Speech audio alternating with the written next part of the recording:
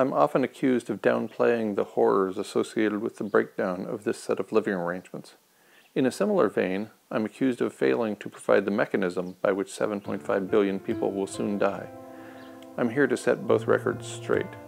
I still don't know when you will die, or how, and I do not desire the outcome I foresee. First of all, apparently I need to point out the ongoing horrors of industrial civilization, the most violent set of living arrangements ever devised. Many are tortured and killed so that a few privileged people can retain their privilege. If you're among the families of the millions who die every year as a result of anthropogenic climate change, I need not convince you.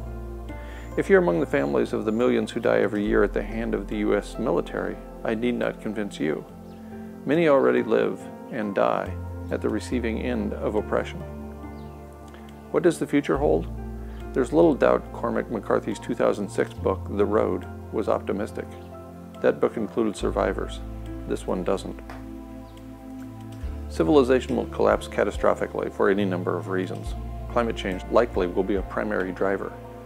When industrial civilization reaches its overdue end, there will be no fuel at the filling stations, no food at the grocery stores, and no water coming out the municipal taps. Unpaid first responders will return home to care for their families.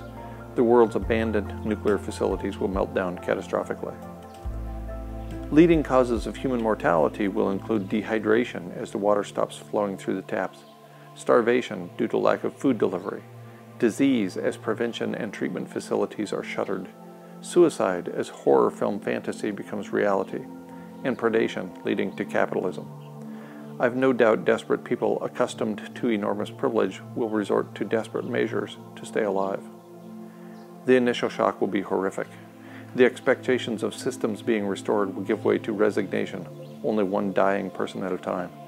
Desperate pleas for help will be met with silence. And then, it'll all get worse.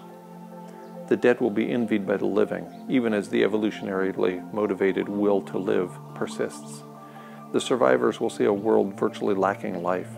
Non-human animals will be unable to keep up with rapidly disintegrating ecosystems. There will be no food, no habitat.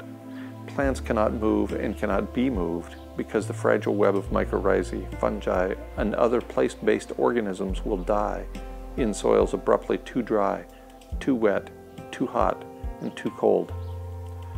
Earth will increasingly resemble Mars. The last humans will die miserably in their bunkers, thirsty, hungry, lonely except for like-minded sociopaths, and marinating in ionizing radiation. The year 2025.